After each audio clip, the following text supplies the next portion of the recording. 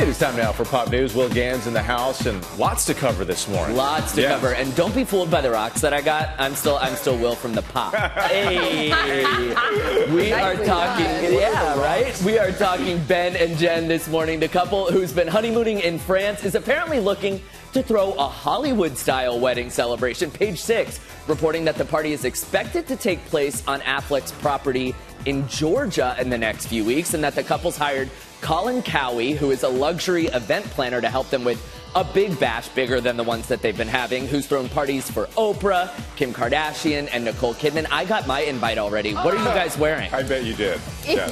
If you really got an invite, I would be so into it. Also, I want to see these rocks that you got. Yeah. I don't have any rocks, and I didn't get an invite to the party, for the record. Also this morning, a heartwarming new music video from actor-turned-musician Kevin Bacon.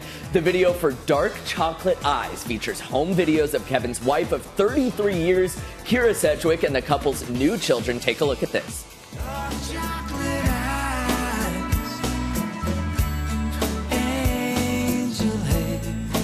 All right, the Footloose actor has been producing music with his Emmy Award-winning brother Michael since 1995 when they formed the group The Bacon Brothers, and this gushing tune is part of the band's latest EP, Errato.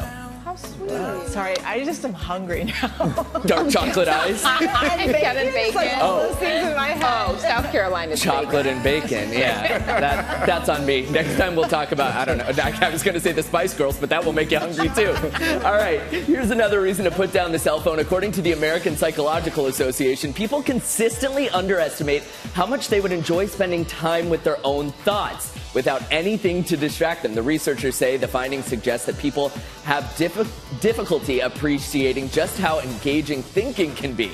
They say that leads to missed opportunities, since letting your mind wander can help people solve problems, enhance creativity, and even find meaning in your life. Yeah. I don't want to be alone with my thoughts. Yeah. No thanks. Very deep. All right, here's the one we were talking about. A Stranger Things meetup even more magical than 11 could pull off. If you're one of the viewers who spent 1 billion hours watching Stranger Things Season 4, you already know about Eddie Munson's epic rooftop jam sesh. And now in real life, Joseph Quinn hanging out backstage with Metallica at Lollapalooza. Netflix posting a video of the meetup, Quinn also jamming with them and pulling off an impressive performance of the band's classic song, Master of Puppets. Metallica frontman James Hetfield says he's a big fan of the show, Quinn even receiving a signed replica of Eddie Munson's black guitar. I love that. Cool. That's very cool. Yeah. Nice. Send out a little air guitar, a little metal. Thank you, Will Ganss. We appreciate it.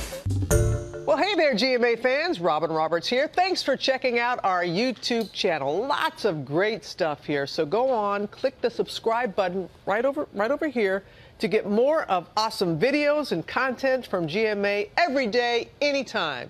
We thank you for watching, and we'll see you in the morning on GMA.